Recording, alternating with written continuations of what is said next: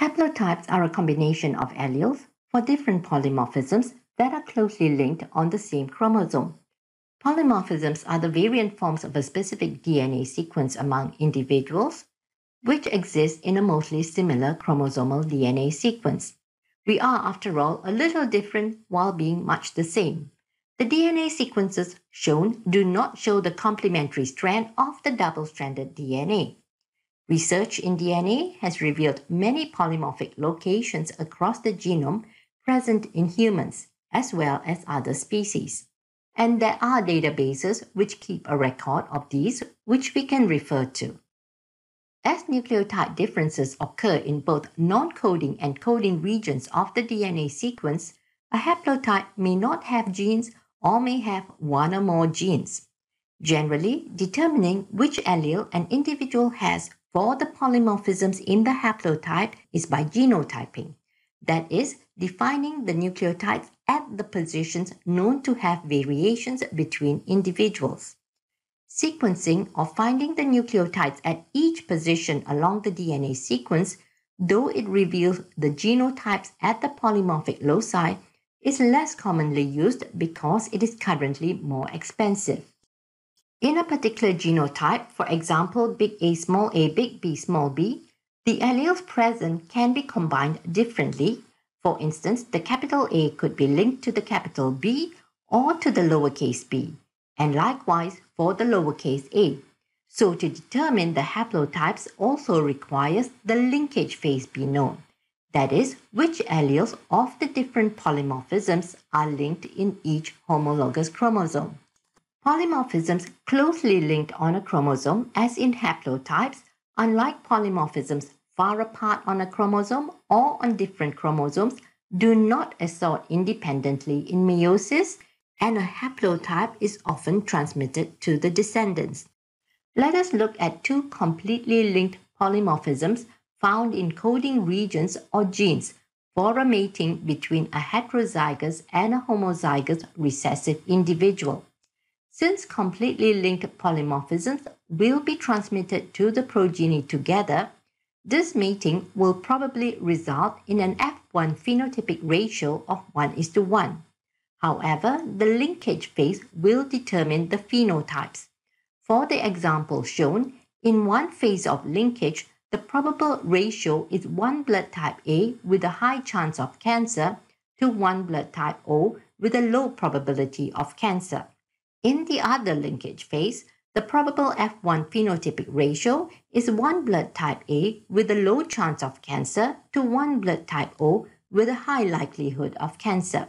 However, linkage is not always complete, and crossing over can happen in two linked polymorphisms, say genes.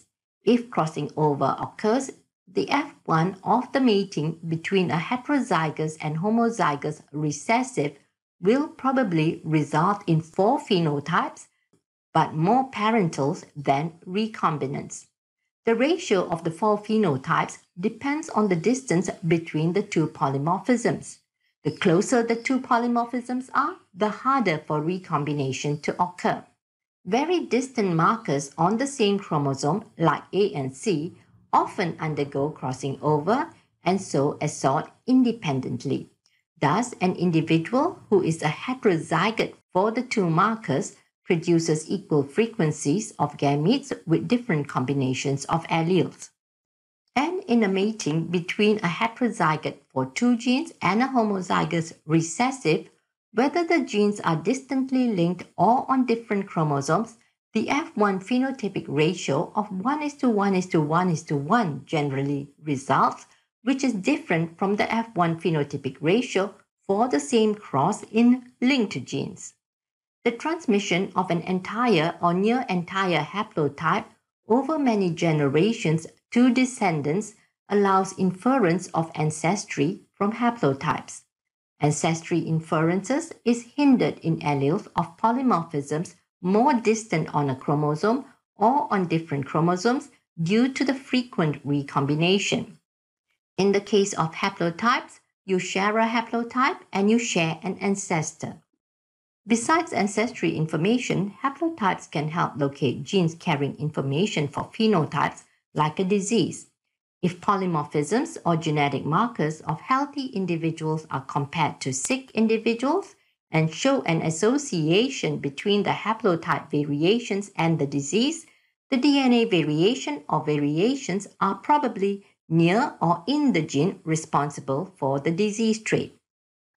Many genetic markers across the genome and many individuals need to be studied to find associations between phenotype and genetic marker or markers to obtain a rough location of the gene causing a particular phenotype. Having obtained the rough location of the gene causing the disease, pinpointing the actual gene causing the disease requires there be more done, such as sequencing the region, predicting genes in that region, and finding which of these possible genes is a gene and causing the disease. But those concepts are covered in other videos on my channel. This video covers the concept of haplotypes, and the main points are: 1. The haplotype is a combination of alleles from multiple closely linked polymorphic loci that tend to be inherited together. 2. The alleles of the polymorphic loci found in haplotypes are determined by genotyping or sequencing. 3. Having haplotypes in common may mean you share an ancestor. 4. Haplotypes associated with a particular phenotype may help identify the causative gene or genes.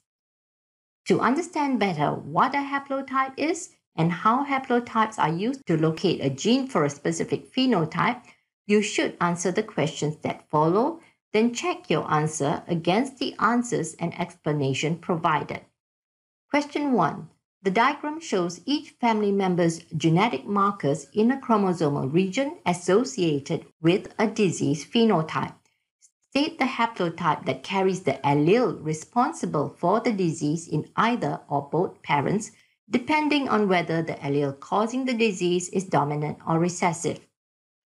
The solution to this question first depends on determining the mode of inheritance of the disease allele, which is recessive from the pedigree diagram showing normal parents having a sick child.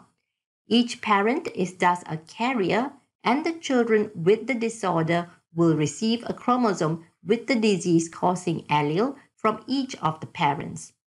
All the children expressing the disease trait must inherit the whole or the section of the haplotype that carries the allele causing the disease from each of the parents. So based on the children with the disease, the markers they share are on the haplotypes GGTT from Mr. Ghazali and AAGC from Mrs. Ghazali. So these are the haplotypes found in the parents carrying the allele which causes the disease. Question 2. Based on the haplotype data, determine the location of the gene causing the disease trait relative to SNPs 1 to 4. To determine the solution to this question, look at children with recombinant haplotypes. Helmi and Aini express the disease and have inherited from their parents one complete and one partial haplotype carrying the allele responsible for the disease. The sections of the partial haplotypes, which are the same as the complete parental haplotype carrying the disease allele, are after SNP1 and before SNP3. Thus, this section of the chromosome must contain the disease-causing allele. Mars, who does not show the disease phenotype, has one complete haplotype that carries the disease-causing allele, but has the region around SNP1 missing from a parental haplotype known to carry the disease allele. So the disease allele carrying region must be between SNP1 and SNP2. Question 3. Hattie's sister Champa intends to marry a man known to be a disease carrier. She wishes to know whether she is a carrier for the disease-causing allele and thus whether any of their children may express the disease trait. Is Champa a carrier for the disease-causing allele? The answer to this question depends on the chromosomes Champa inherited with respect to the location of SNPs 1 and 2, as this is the location of the disease-causing allele. Champa received a non-recombinant wild-type chromosome from her father, haplotype TCGA. Still, unfortunately, the homologous chromosome she inherited from her mother, has the region where the disease-causing allele is located. So she is a carrier. Her children have a chance of expressing the disease phenotype. If this video helped you understand better the concept of haplotypes, give it a thumbs up to like and support the channel, and subscribe to receive notifications of other videos on genetic concepts I will be covering. Thank you for your support.